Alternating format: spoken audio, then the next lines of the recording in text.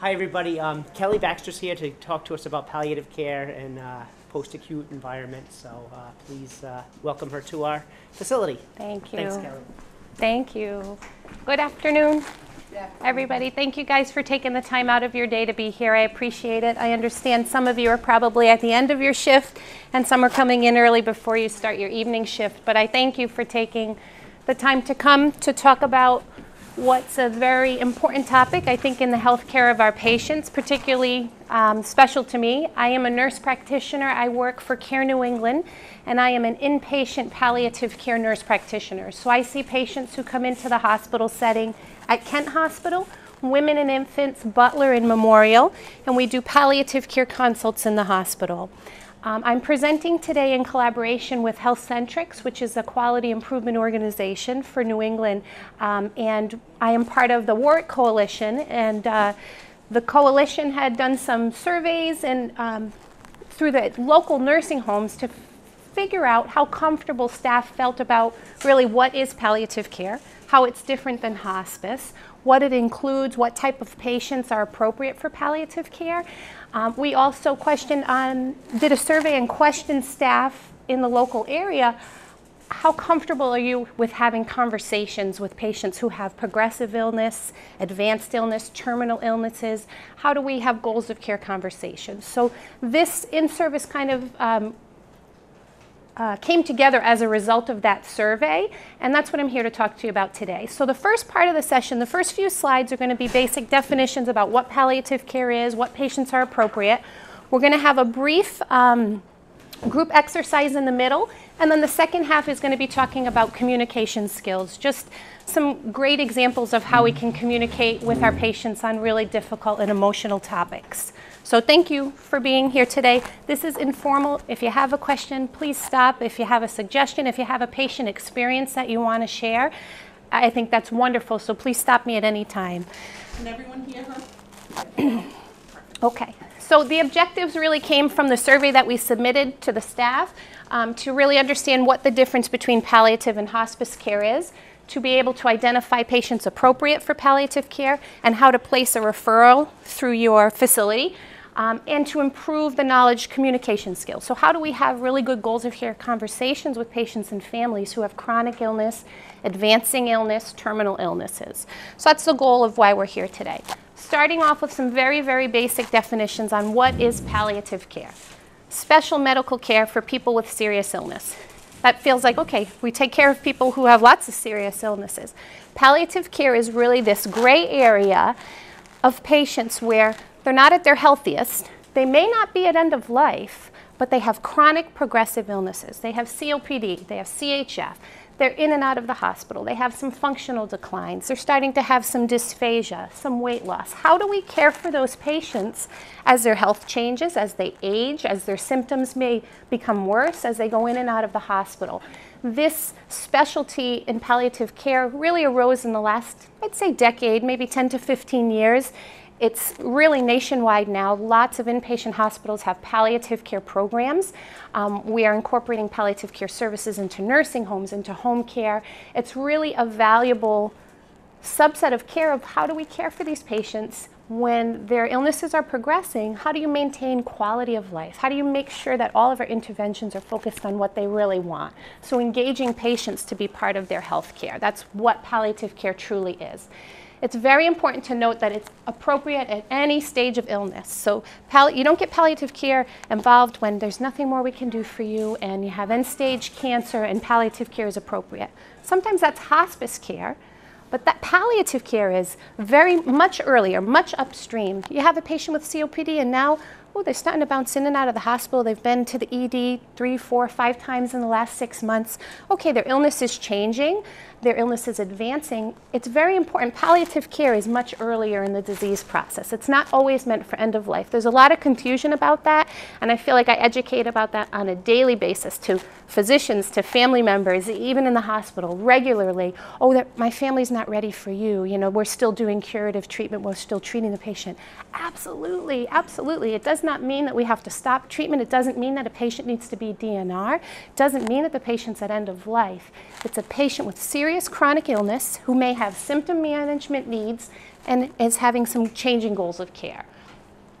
Patient-centered, family-centered, optimizing, anticipating, preventing, and treating suffering. So a large part of not only treating symptom management is saying, I know these COPDers, you've seen them all, you've seen them over and over again, those end-stage COPDers, they're going to have lots of dyspnea, they're going to need energy conservation education, they're going to have anxiety, which is related to their dyspnea as their illness progresses.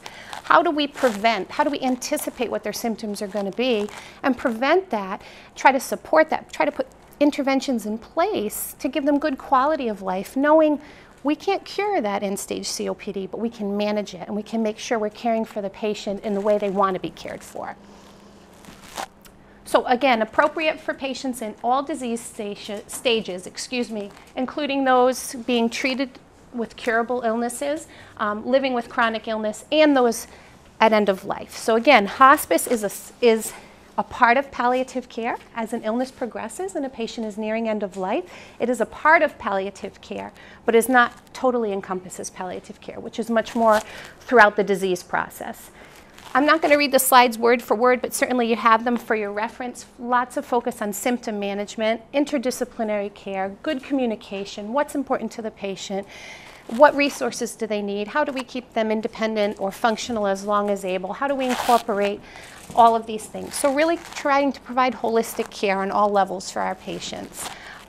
Features that characterize palliative care, interdisciplinary teams. So we meet weekly at the hospital, particularly I work in the inpatient setting, and on a weekly basis we sit down and we do very detailed IDT meetings for all of our patients. Spiritual care, psychiatry, social services, chaplain, pharmacy, nurses, physicians, doctors on our team, we all sit down and we really review each patient, all aspects of care for this patient to make sure that we're providing holistic care. Again, services are provided concurrently and independent. With palliative care, you don't have to give up anything to receive palliative care, to have someone coming in and talking about goals of care. Oftentimes, hospice, people think, okay, hospice, you're shifting from cure to comfort, and that is true. So oftentimes you're limiting interventions. We're not drawing as much blood work or any where we're not going to be doing blood transfusions. We're not going to be going back and forth to the hospital. Palliative care, you can continue with all of those interventions. It's an additional layer of support for patients whose health is changing as time moves on. Very important to initiate early in an illness. Again, brand new cancer diagnosis, that's a great time to implement palliative care, to start a conversation with, oh my gosh, how are you dealing with this new diagnosis? What's important to you? Let's talk about education, what this disease is going to look like. How can we anticipate symptoms? What types of resources or support groups does your spouse or your family need? Very, very important. It's very appropriate for early in the disease process.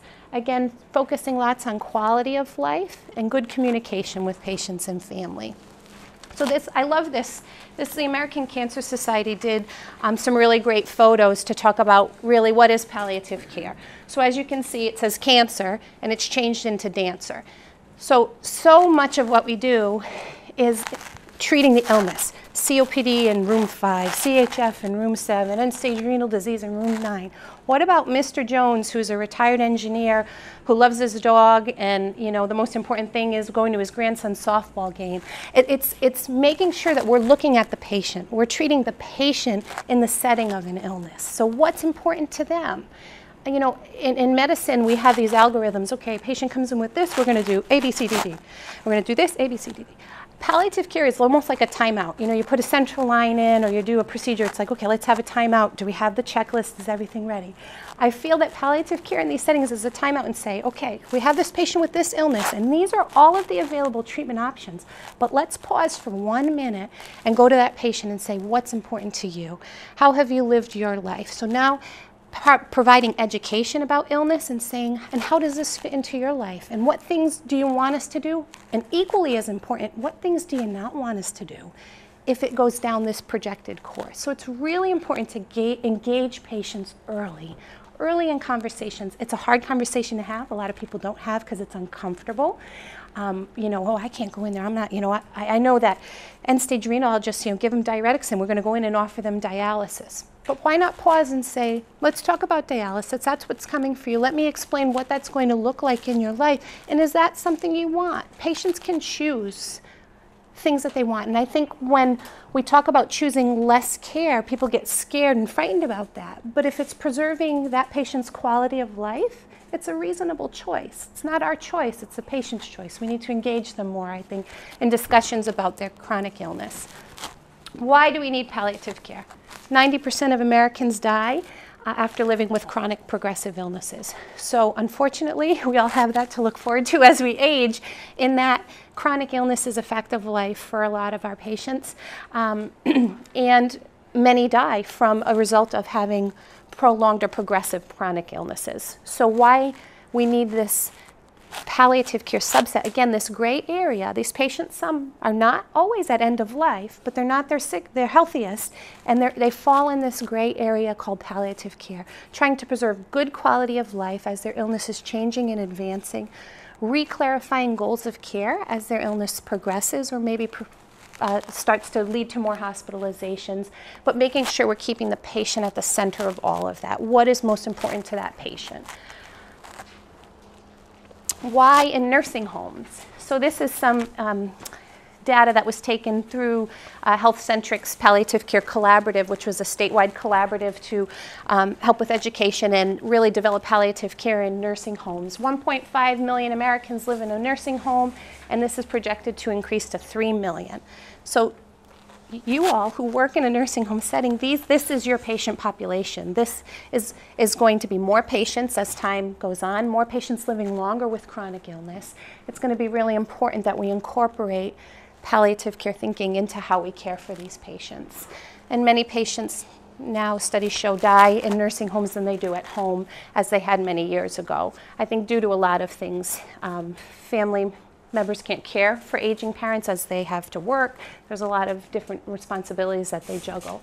So again, nursing homes is really where people spend the final years of their life as they're getting sicker, and it's really important to your patient population for sure, as well as many others. So those are just some statistics I wanted to share. So again, palliative care, the relief from suffering, making sure we're treating distressing symptoms and incorporating spiritual and psychological care. All of those encompass palliative care. Some of these slides you'll see are a little bit redundant, but I just want to kind of bring home the point. It's so important. I went to a conference on palliative care, a national conference, and one of the speakers got up and said, you know, I was explaining palliative care to a patient and they misunderstood me and they're saying, what is this palliative care? What is this palliative care? And she said, I kept saying, it's palliative care, palliative care. And she said, but it made me stop and pause and say, isn't that exactly what palliative care is? A palette of care. So thinking about it, and I just think it's a great visualization when you look at it that way. You know, this is the patient's COPD. This is their spiritual needs. These are their cultural factors. These are, you know, their family resources. There's their symptom management. It's a palette of care. We want to care for this patient on all the different levels that make them who they are. And again, engage them in conversations about what's important to them. So I just felt like that was a great visual. If you remember nothing from today, this is the most important slide to me. And I feel like this is something I talk about over and over and over again because everyone says palliative care is hospice care. Hospice care is a component of palliative care at end of life when patient's illness has progressed to a terminal end of life process. Palliative care is different in that it is appropriate with chronic illness at any stage of illness. They do not need to be hospice eligible. They do not need to be at end of life. Any stage of chronic illness, along with curative treatment, can provide assistance with goals of care and symptom management, as I said. Hospice care is a Medicare benefit that you have to meet certain criteria based on a hospice diagnosis. So we have this diagnosis. The patient has all of these criteria factors that we can surmise to say that this patient has a limited life expectancy of 6 months or less. We've had hospice patients that have lived 2 years, 3 years. We've had hospice patients that live less than 6 months. However, they have to meet this criteria, and they have to be at a point where they are saying they want to shift from cure to comfort. So their goals are, I no longer want aggressive workup. I have a terminal illness. I'm certified for hospice care, but now I want to focus primarily on symptom management. So that is hospice care. Palliative care is different. So I just want you to be able to, because families get confused. You know, we come in at the hospital and I introduce myself as a palliative nurse practitioner, and sometimes I'm coming in for pain management and chronic illness, and they go, oh my God, you're with hospice care. Oh my God, they didn't tell us things were that bad. So it's constant education, and I think if patients and families are asking you about these things, it'll be great for you to be able to distinguish the difference, because otherwise people are reluctant to even consider palliative care because they think it's end-of-life care. And we're missing a great opportunity to really give them the palliative care snuggle, as we like to call it in our office, you know? So it's like we're missing out on being able to really provide some great care for patients if they don't know the difference. This is the new model of palliative care. Again, this field has emerged in the last 15 years. It used to be, we do everything we can to treat you. I'm sorry, there's nothing more we can do, hospice care. And there's nothing in the middle. Again, this is that gray area that I'm describing. It's a layer of support. Palliative care can be involved with diagnosis, treatment of illness, continued management of disease. So it's the new focus of palliative care. These are patients. So I'm sure you could look at this and think of many patients that are here who have these diagnoses that are truly appropriate for palliative care. It's all your chronic illnesses, things that are going to progress over time, things that are going to have symptoms associated with them, families that are going to be at crossroads of making really difficult healthcare decisions, G-tubes in advanced dementia patients who can no longer eat, whether or not to be intubated, or even a trach in patients who have end-stage COPD or ALS or MS. I mean, these are chronic illnesses, and it's not uncommon to think we're going to have some really hard conversations as patients' illnesses progress. So these are all the types of patients we see in the hospital and in the outpatient setting for palliative care. This is just an example. There's a lot of great palliative care tools that you can use in your facility just to identify patients, and it gives a list of diagnoses. You take a particular patient and you score it based on the diagnoses they have, based on their functional status, and then some other criteria. Have they had uncontrolled symptoms? Have they had recent multiple ED visits or so many admissions within 6 months period of time? Would they be appropriate for a palliative care consult? So this is just one example, but you can Google palliative care screening tools, and there's lots of different examples available. So in terms of referral, from working with the coalition, each of the nursing homes in the area has said that they do have a process for referring patients for palliative care. I will say, where the confusion still lies, again, between palliative and hospice care, a lot of the palliative care programs are provided by hospice agencies. Not unreasonable, because oftentimes those hospice nurses, those hospice docs, are familiar with caring with patients who have lots of symptom burden, patients whose diseases are progressing. But it confuses everybody too, because they say, okay, we're going to call the hospice agency for palliative care, but they're not on hospice, but they're on palliative care. Lots of confusion around that. But I do know that in the nursing home arena, most of the palliative care consultations, correct me if I'm wrong, are provided by local hospice agencies that have palliative teams. So it's for patients who are not hospice, maybe not choosing hospice or not eligible for hospice yet, but they are sending out nurses, nurse practitioners, physicians to start some discussions and to do some symptom management. So really, if you identify a patient that you think is appropriate, bringing it to your charge nurse, bringing it to the administrator, and within each facility there should be a referral process to an agency that can come in and again, provide some guidance, some additional layer of support. I will say the Palliative Care Nursing Home Collaborative was put into play last year. It was, I believe, how long was it, Maureen? A 15-month program? It was My Care, My Choice, My Voice. Okay, and it was going in and doing training and education in nursing homes to really say, let's make sure we have a foundation of palliative care just within our infrastructure. We don't need to call people in to provide palliative care. Are we as a community, or as we as an organization, providing attention to patients' spiritual needs, patients' psychological needs, their symptom needs? Okay, so we're going to pause for about 10 minutes and we're going to do a very brief exercise. The next session, the next half of the session is going to be on communication skills and how to have communication. So everybody on their table in their little groups has a deck of cards. So what I'll ask you to do is open up those cards and deal them out to whoever's sitting at your table so you each have an equal amount of cards. So you can just kind of deal them out so everybody has an equal amount of cards within that package. So how was that? Was that hard to do? Did you feel that was easy to do? Have you seen these cards before? They're called Go Wish cards. So instead of Go Fish, they're Go Wish. And they came about as to be a tool to help talk about what's important to us in our lives. Does anybody want to share? Was it hard? Was it easy? Did you feel like you could relate to some of the cards? Or what did you think? It was hard. It was hard? How come? Hard to think?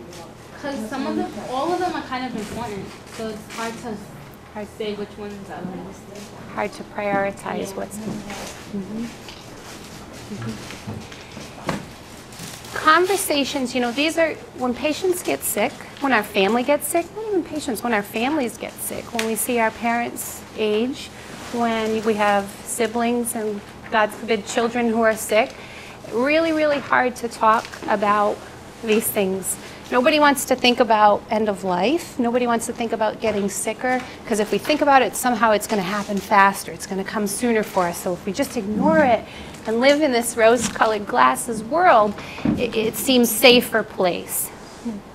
But I think times are changing where we're realizing we need to talk about these things. We need to engage people into having discussions. They're hard discussions, but they are so important and so wonderfully enlightening that it's really necessary and important. You know, if you think about, we plan all sorts of things in our lives. We're getting ready to go to college. We pick what college you want to go to and you plan and where you're going to go, and you go and look at different schools. You're getting married. You think about, you plan all these aspects of your wedding day. You're having a baby. Do I want to have a home birth? Do I want to have drugs? Do I not? Where do I want to be when I have my baby? We plan all of these things in our life, and oftentimes around exciting things, something, you know, positive and exciting. We are all going to die at some point. Sorry if that's a news flash to anybody in here. And that's a hard thing to think about. None of us want to think about that.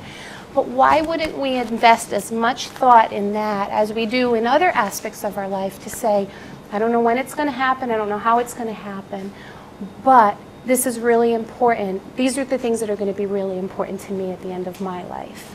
That I'm where I want to be, whether that's with my family, that I'm medicated appropriately, that I'm alert so I can engage with my family, or that if my pain's too severe, I'm okay with being sleepy. I just want to be comfortable. Thinking about those things, hard things to think about. So I do this for a living every day with palliative care, meet with lots of families. Oftentimes, again, I work in the inpatient setting. We're in an acute crisis or something acute happening. You're meeting with families and patients that are really anxious. They're at some crossroad where talking about intubation, we're talking about dialysis, some acute crisis, and it's really, really hard conversations to have. So I said to myself, you know, I do this every day. I don't know what my own parents would want. So I took the pledge. I said, that's it. I'm going to have a conversation with my own family, and I have to share it with you. It was really hard. It was really, really hard. So I had talked with my mother about it. I said, I think you and Dad, my parents both just retired. I'm one of 4 children. I said, I think we should get together and just talk about if you and Dad were to get sick, if you were to have a stroke, Mom, I don't even know, would you want a feeding tube? Would you want these things? I think we should get the family together. My mother said, oh, absolutely. My mom's a nurse too. Absolutely. I just want it to be our nuclear family. No spouses, no kids, just, you know, the core kids and Mom and Dad. So my first mistake was I send a text to my brothers and sisters and say, hey, we're going to meet at Mom and Dad's for pizza Saturday night and talk about what, you know, what our wishes would be if we get ill. My phone lit up faster than the Christmas tree. My sister's like, Mom's got cancer. She told you you're the nurse. Oh my God, how long does she have to live? My brother's calling, what? Talk about what? What do we want? It was like everybody in my family, as you can see, I talk with my hands. We're Portuguese. Like everybody was so excited about it. Like, oh my God, like it was some disastrous thing. And I said, nobody's sick, nothing's going on. We just want to get together and talk about it. It was emotional. It was hard to have that conversation. We ask our patients to do this all the time, right? You know, when they're getting sick, we ask these families to come together and have really hard conversation. It's hard to do. For me, we laughed, we cried as a family, but I was able to find out things about my family that I never knew. My dad wants to be cremated and he wants to go around Seekonk Speedway in a race car on a victory lap before he gets buried at the Veterans Cemetery. Okay, I never knew that. You know, my brother's a fireman, and he said, my wife knows exactly what I do and don't want, but I want to be in my dress blues. You know, that's important to me. My oldest sister is divorced with one child. She doesn't have a spouse. She doesn't have a serious boyfriend, and she said, you know, nobody knows what I want. I want you to be my healthcare proxy. I'm going to do a DPOA form next week. It generated conversation. Is that the last conversation I'm ever going to have with my family about advanced directives or about illness or sickness? It's certainly not. Fortunately, we're all well and healthy now, but it generated some conversation to say, what's important to us? And I feel like you have to almost start with yourself and your own family before we can expect our patients to do this. So I would encourage you to do that. As hard as it is, just start some conversation with your family. This is the conversation project, which focuses on everything that we just talked about. This little trifold. In your handout, I apologize, the print-off came a little light on this, but this is a nationwide campaign to engage people in talking about what their wishes are. It's a great, great website. If you go to conversationproject.org, it has great tools about how to talk with your doctor, how to talk with your family. It gives some really great statistics here, and it says 90% of people think that it's important to talk about their end-of-life care. 30%, less than 30% have actually done so. 70% of people say they would prefer to die at home. 70% of people die in a hospital, a nursing home, or a long-term care facility. 80% of seriously ill patients said they want to talk to their doctor about end-of-life care. 7% have done so. So it shows you, people, we're uncomfortable with this, but we got to get better about it. We have to talk, because that's how we can have control at the end of our life. That's how we can preserve dignity, by really being clear about, these are the things I want, these are the things that I don't want, and this is who I want involved in my decision making. So the Conversation Project's a great resource, a great website. It has a lot of really great tools for not only your patients, but for yourself. These are some of the statistics that I just read.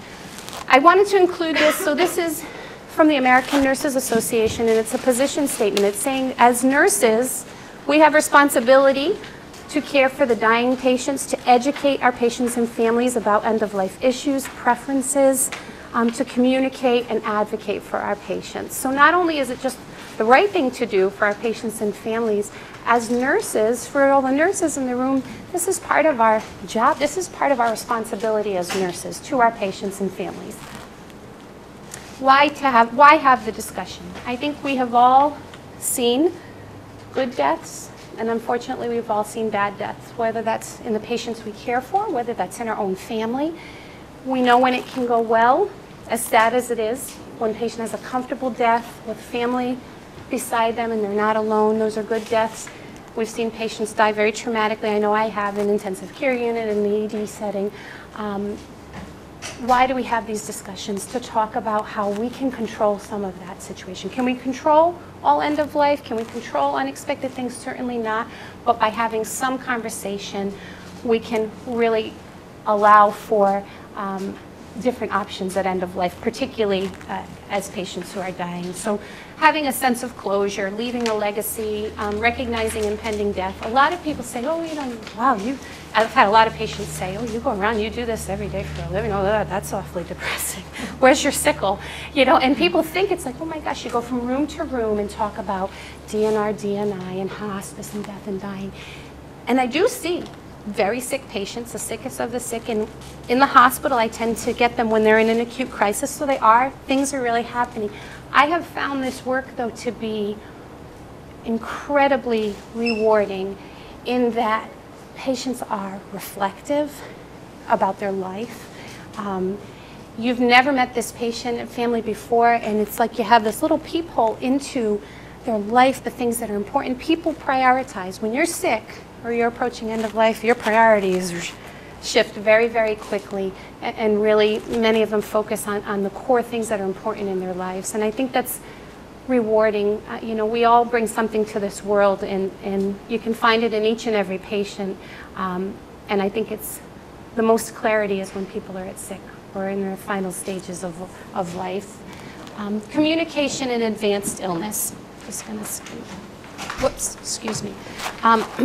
Very important, lots of education to talk about why illnesses are advanced, what treatments have been tried, what's the course of illness. So I spend a lot of time talking about disease trajectory, and we should. You know, it's our job to educate patients to talk about where is this illness going. Many families in the hospital do not know that dementia is a terminal illness. You know, they feel, oh, you don't die from dementia. You die from a heart attack, you die from pneumonia, you die from different things, but you don't die from dementia. Dementia is a terminal illness. Oftentimes those patients die from either a sepsis or a pneumonia that is related to their dysphagia, which is a result of their deterioration from their advanced dementia. So dementia can be a terminal illness, and it's lots of education about that with patients and families, and being able to have ongoing conversations. You know, we always encourage in the hospital setting continued conversations. It's hard. They're in acute care. They're coming in. They may be in for a number of days or a number of weeks, but these are the patients we want to be reconsulted on when they continue to come in, because you're continuing that conversation to say, this is how functional mom was in March of this year. She was back for 3 or 4 hospitalizations. Let's look at her functional status. Now let's talk a little bit about that. That's advancing illness. That's changing. That's progression of illness. How do we best care for mom? How do we support her changing healthcare needs and get extra resources? How do we support the family? So lots of education about progression of illness. The role of the nursing home staff. You are many of these patients' family. You are their family. You see them day in, day out. You know their likes, their dislikes. You know what they like to eat. You know what bathrobe they want on at night and what fluffy slippers they prefer to wear. You know their story, their life's journey. So it's so important for you all to be engaged and involved in these discussions, because you are their family. You know them well. You're familiar with their medical history, as it says. You know the family dynamics. You can support and be patient advocates for your patients. Do you have primarily more of a long-term care, or is it mixed? I'm wondering, kind of mixed. So you have short-term and long-term care patients, okay. Which is true of most nursing facilities. Barriers to having conversations. So these are all the reasons why we don't want to have conversation. It's uncomfortable. I'm going to say the wrong thing. I'm going to start to cry. I've cried with many families and many family meetings. That shows your empathy. That shows you're human. This is a human nature aspect. There is no harm in crying. If the family's consoling you and you're sobbing, then maybe you need to take a step outside for a second and recollect. But I have cried with many families, because if that's your natural response, it's okay to do. And that shows that we care for the people that we're caring about. You know, I've had family meetings that I've gone in and come out and go, wow, that one didn't go well. Either the choice of words was wrong, or the dynamic, or the family was in a different spot than maybe I had thought they were. As long as we are going in with good intentions, trying to do the best and really caring for this patient, I can't say it's more wrong not to have the conversation than to stumble through it a little bit. Moral distress is another barrier. So inability to communicate, discomfort with conversations. I do know some of the other nursing homes that were involved in the collaborative identified in their agency, or in their facility, nurses who felt comfortable, who just felt a little more comfortable with engaging residents in conversations. So they had nurse champions, and they said, okay, you know, I feel comfortable starting a conversation about advanced care planning in a patient who's has progressive illness, or a patient whose dementia is getting worse, and I feel comfortable with this. So within your own facility, you can identify, we all have strengths and weaknesses. You can identify staff members that would feel maybe more comfortable, particularly because you have some long-term residents that will be here over a course of time, that you can build relationships and continue conversations with. I have to comment on hope, maintaining hope. So, you know, I keep referring to our team because this is the nature of what I do every day in the inpatient setting, that, you know, oftentimes we come back to our office and feeling sad that we have gone and kind of popped the bubble, You know, we always feel like, oh my God, I popped a lot of bubbles today. That's how we refer it. Feeling bad, like I went into a family who maybe had some unrealistic expectations that mom was going to improve or that things were going to get better.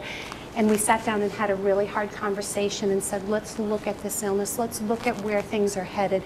And feeling emotional about that, when you're trying to give people well-educated discussions about what's important. I will tell you that we've done a lot of, we do journal clubs once a month where we review different articles and case studies. And we've had a few, both of our social worker and our chaplain, talk about hope and how you maintain hope in the setting of chronic illness or terminal illness, because we feel that oftentimes everybody says, I don't want to have that conversation because I don't want to take away their hope. The oncologists have said it. I don't want to tell them that. I don't think they're going to tolerate any more treatment because I feel like that's what they're hopeful for. So a lot of our discussions are redefining hope and saying, you know, your hope has been for a cure. I don't know that we're going to get there. I don't know that there's a cure that's going to come of this illness, or there is not going to be a cure. Being very straightforward, saying, but let's talk about what we can hope for. We can hope that you can be in a setting that you're with your family. We can hope for really good symptom management. We can hope to get you strong enough so that you can go to Myrtle Beach. We just had a patient, a young woman who newly diagnosed pancreatic cancer, which is very progressive and rapidly growing, and she wanted to go to Myrtle Beach, where she was born and raised, to go to the beach that she first grew up on. And that's a great hope. And that's awfully emotional. And we were like, how can we make this happen? And we made it happen. You know, that was her hope. So initially, I'm sure her hope was at diagnosis. I want treatment, I want a cure. And she was still getting treatment. The cure, I don't think there was a cure. She was very advanced. It was a terminal disease. But we redefined her hope and reshifted her hope and tried to make those things happen and those things possible. Unfortunate consequences of not having conversations. We're talking a lot about this, multiple transitions back and forth to the hospital at end of life, maybe aggressive end of life care, because we've never had a conversation with the patient, versus having a conversation and knowing what they do and don't want at end of life. And so communication, very, very important in what we do as healthcare providers. You know, I like this quote. It says, the way you communicate is part of your work as a healer. We're not born with communication skills, we learn them. And that's so true. Just like as you, in your years of nursing or healthcare experience, you learn from your experience in patients that you're caring for. And it's the same with communications. You learn what's good, what works with certain families, and it's important to try that and trust in yourself. I'm going to read a little bit of the next few slides, but I'm just going to give some patient examples. I will say that this handout here, I'm not going to go through this word for word. This has really, really great tools with really great examples of how to start conversations with patients, how to engage them in conversations, how to talk about different things, how to diffuse family conflicts. So I will just reference to this because I think it's kind of a summary of a lot of great resources that are out there to have conversations and to make you a little bit more comfortable with how to have difficult conversations. So certainly therapeutic communication, all of which we know, effective listening, clarification, reflection, empathy, supporting patients and families. Understanding, how do we assess an understanding? I will say, I always start with what's your understanding? What have the doctors told you? What's your understanding of illness? Because you may walk into a room and think the patient is here and they're here. I have a patient now, a young gentleman, I think young, 58 years old, who's in the hospital. He's very, very sick. He has diabetes. He has end-stage kidney disease as a result of his diabetes. He has multiple amps. He's missing below-the-knee amputation on the right. He has all of his toes off on his left foot. Multiple digits missing. He's got cardiomyopathy, COPD. Very, very sick man. He has an acute GI bleed. His creatinine's 5. He's on a Lasix drip. He's right on the cusp of dialysis. And I called his son with his permission to talk a little bit about how we can care for him. And it's interesting. I said, so what have the doctors told you and what's an understanding of your dad?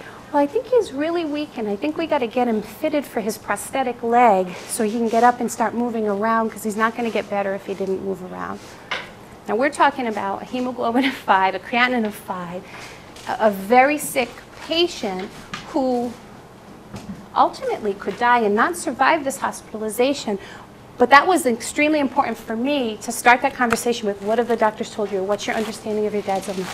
Because he's not here, he's over here, you know, and I think it's really getting a sense of where people are at and meeting them exactly where they're at. Is it right or wrong that he's over here? Absolutely not. Is that denial? Possibly. Is that maybe lack of education and he hasn't been informed as to how very sick his dad is or the number of medical problems? But I think that's always the best place to start. What is your understanding? Because you'll read the chart and you'll go in to see a patient and you think that they have heard things before. Oh, they have end-stage, you know, end-stage cardiac disease. Their cardiologist must have talked with them about, you know, an EF of 15 is prognostically a poor thing. And you go in and that patient and family has no idea. So really always starting with assessment of what does the patient know, where are they, and then working from that point on. Really, really important. Tell me more. Can you explain what you mean? Can you tell me what you're worried about? How can I be of help? A lot of time that I do when I see new patients is spent in sitting and listening, letting them tell you their story. That's a lot of processing in that when a patient, particularly a patient with cancer, to say, all right, I was diagnosed 14 years ago, and you sit down and you're like, okay, this is going to be a long one. But there's something therapeutic in that process, meeting a patient for the first time and them telling you the course of events, their treatment course, their medical history, all of the things that have gone on. There's therapeutic process happening there before your eyes with patients being able to process those things. So I think being able to let patients talk and tell you their story and how it's personalized to them. Assessing coping mechanisms are important. Where are families getting their support? Do they have family support? Do they have family estrangements where they have very limited social supports? How do families communicate? Again, I'm Portuguese. We get a little excitable, hence my trying to have a conversation with my family and everybody going, oh my God, what's going on? You know, families communicate very different. And it's important to recognize all of those factors at play when you're talking with patients and family. And when you think about it, when patients are sick or something acute's happening, that's when everybody's anxieties are high and there's a lot of tension. So you can, being aware of that walking into a meeting, it will help diffuse some of those things. So defining goals of care, I think lots of talk about what's important to you. Where do you see, what are you hopeful for? Where do you see your life in the next few months or the next year? What do you hope to happen within that time? And again, we're talking lots about healthcare. It might be something very simple about, I want to get home to see my cat. We had an end-stage dialysis patient who was in and out of the hospital. Oh my goodness, when I was a nurse in ICU at Kent before I went back for my nurse practitioner. So I'd worked in Kent for many years. Left when I first got my NP, worked for home and hospice care of Rhode Island, and then came back to Care New England as an NP. And I remember her from my ICU days, and she was in and out of the hospital, this end-stage renal patient, had nobody, lived by herself, but came in and out, not particularly compliant. But I had the fortunate honor to care for her at the end of her life within the last year. And the most important thing to her was her cat, who was in the apartment, which was why she was non-compliant, because she never wanted to leave this cat to go to dialysis. And we were all like, is the cat alive? Like, is there really a cat here? Sure enough, the social worker went to her house, there was the cat, and we were able to bring the cat into her before she died. Again, you know, we go, oh, that was what was important to her. She had no family. She had strained family. That cat was her lifeline. I think those are really important things, and I feel like, okay, we were able to bring her some closure and comfort at the end of her life by knowing that that cat was important to her. Talking with family members, healthcare decision makers, how do we support them? How do we have discussions and take care of families? Lots of families struggle with, I don't want to make a decision for mom. I don't want to make the decision not to intubate mom. So I think by encouraging conversations where patients are expressing their wishes, it really helps families grieve better because mom has made her decision and families are just supporting and advocating those decisions. Communication tools, these are all within your packet. Ask, tell, ask, again, always starting with what's your understanding, then clarifying what the patient understands, and then asking again, how do you, do you understand where your illness is? Do you understand what the doctors have said? I wish, I use that a lot in my practice, I wish we could say that this is going to be curable. It's not, so let's talk about what things we can do, what things we can hope for. Hope, worry technique. I hope that you will do well for a long time, but worry that you may not. How can we focus on those things? So there's lots of little acronyms that are really helpful. Again, do I expect you guys to read this tonight and come in tomorrow and go, I'm a pro at conversations, I'm going to use the hope technique, I'm going to use this. I think just being aware that it's important to have conversations and starting there. Talking with families and patients about what's important to them. Again, more tools on how to reframe why certain treatments aren't working, expecting emotion, allowing families time to process what you're telling them, mapping out what's important, and redefining goals of care, making sure that, again, that our care is matching what they want and what they wish for. There's some discussion about nonverbal expressions of empathy. Again, this seems really standard and normal. You learn this in general nursing school, open body posture, relax. It's so true. Sitting down beside the bed to talk with a patient and family instead of standing over at the end of the bed, or everybody, you know, when you're having a family meeting, sitting mixed with the family versus this is us and this is them. There's a lot of different techniques. You don't think it works. It sets the tone. It sets a whole different tone if you're aware of those things. So this is language that has been helpful in my practice. I talked about what is your understanding of illness. When I'm talking about code status and advanced directive, DNR, DNI does not mean do not treat. A lot of people say, oh my gosh, well, I don't want to be a DNR, DNI because if I'm having a heart attack, they're not going to come down here. They're not going to treat me.